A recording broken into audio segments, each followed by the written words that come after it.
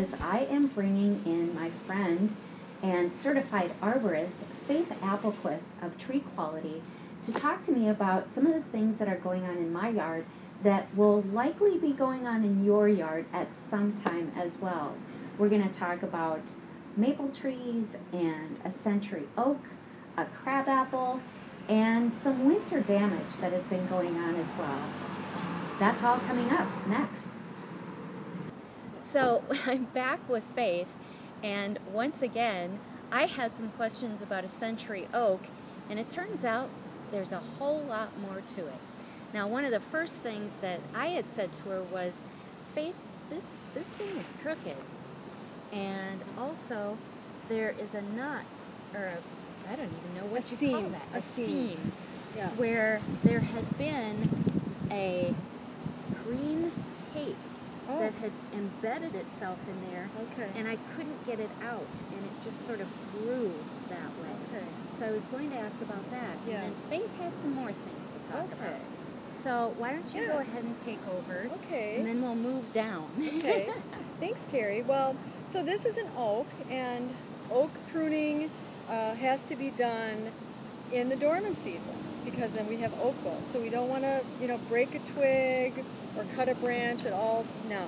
Right. We want to do this maybe next February or March, at the latest. Sure. So as far as the way that this tree looks, it does look a little bit, warped down there. I mean, a little curved, but I think the tree will accommodate and grow straight. I think over time it will straighten out.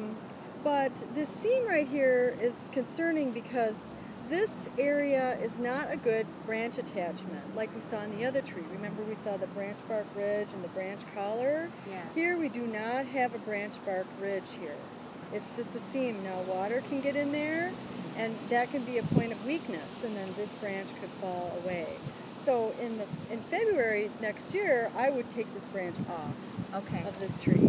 Yep. Because it's a weakly attached branch. That's what I was really anticipating. Yeah. But then we got down on the ground. So follow us down. So we're down on the ground here, and we're looking again for the root flare. Like we were looking at the maple earlier, we couldn't see the main order roots, the structural roots coming out. And so this tree was about, we're digging in, it was about up to here. So it's buried a little too deep, and sure enough, we found some roots that are circling the stem. Yeah. We cut those. See this one right here, circling the stem, and this one here.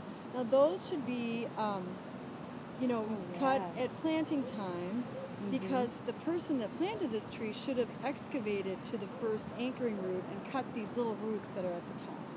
Now, when people plant, and I think this is important, when people plant trees to make sure, plant anything, but trees in particular, because they are expensive and long-lived, we hope, that it is extremely important on how they are planted.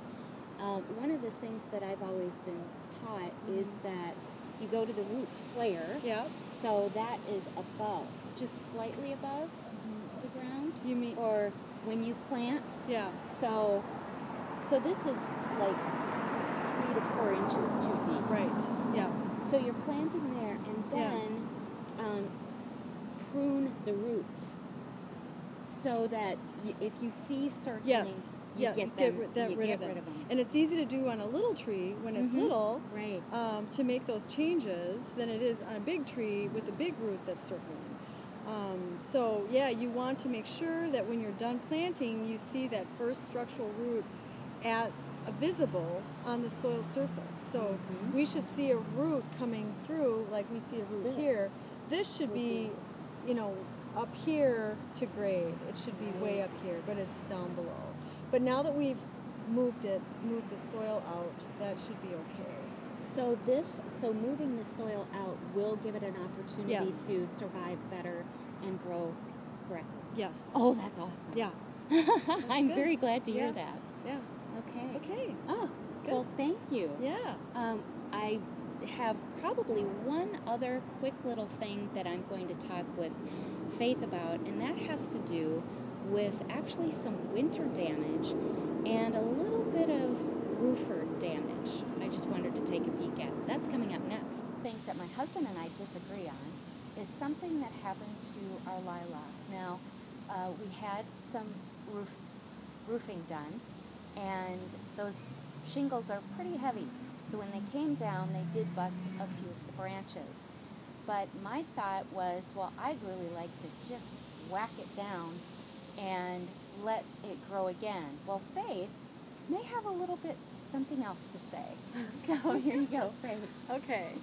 Okay, so let's talk about pruning this lilac, shall we? Here, let me scooch out yeah. of the way here. So lilacs in general are pruned after they flower and before the 4th of July. Oh, so okay. we have they bloom on old wood, which means that after they are done, like this is already being done. Yeah. Now they're going to start setting buds for next year. Oh, okay. And when they do that, set buds, you can't prune them if you want to have the flowers. You shouldn't prune them in the spring, let's say. Okay. They should be pruned in this interval coming up between now and the 4th of July, a couple weeks. Yep. As far as pruning this lilac for, we call it rejuvenation pruning, Yeah. because this lilac was damaged by the roofers. You can see down here that the lilac's putting on some new growth in here, and we have old growth, old woody growth, these big stems here, and these stems should be cleared out over time because they are not productive like the young stems are, and they don't produce flowers, and then the tree or the shrub has this empty appearance on the interior. Right. So what we really want to do is rejuvenate this and keep the young stems and get rid of the older stems. And how to do that is best done again next late winter. Okay. So really, when you're going to prune the oak in February, come out here and take the big lilac down to the ground, like 4 inches, like right here. You could use a chainsaw if you want to, but I would take this one and maybe this one and that one out of the branch of the bush. And then you'll find it'll put out new growth like this. And then maybe in a couple more years you take out these next big ones, and then over time you have a nice new plant that's got good interior growth. So that's interesting because I thought that I could just level it. Yeah. Because I've seen people do that. Yeah. But that's not the You best don't- way yeah. to get. You don't want to. Right. You don't want to level it up here. You don't want to cut it right at your waist, let's say, waist height. You want to get down to the ground. You can take the entire plant, every single branch to the ground if you want to, in next spring. Or I would say late winter, if you really want to. And it'll pop back. But it'll be small, and we've lost some of this stuff too. Right. So what I like to do is I like to do it in pieces. Just do it year after year. All right. Okay. Wow. So,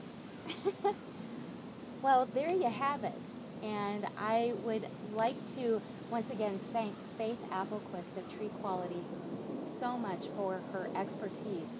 And certainly we'll have information about TreeQuality as well on my website, gardenbite.com. And I also urge you you like the videos, please let me know that. You can make a comment, you can like it, you can subscribe to the YouTube channel, gardenbite.com, and of course I'm on Twitter, Instagram, and of course there's Facebook. Reach out and send me your comments, questions, and suggestions for future bites as well. In the meantime, let's go get dirty.